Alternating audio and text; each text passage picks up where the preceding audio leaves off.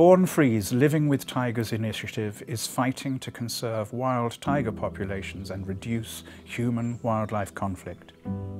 Based in Satpuda, central India, this rich landscape spreads over 2 states, Maharashtra and Madhya Pradesh.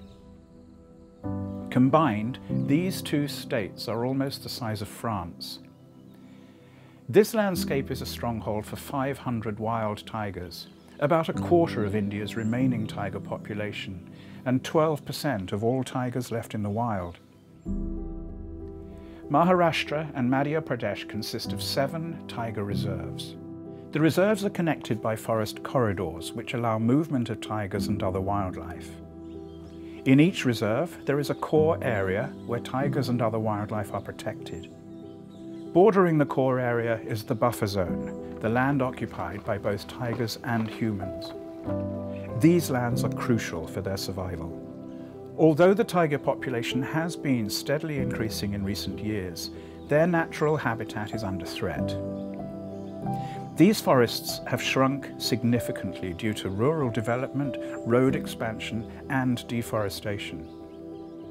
Fragmentation prevents tigers from roaming freely and can reduce their breeding opportunities. Pushed to the brink, tigers are facing a conflict that could be fatal for both wildlife and humans. And this is why the work of Born Free and partner NGOs in the area is so important. With the help of local communities, Born Free is working to protect these forests.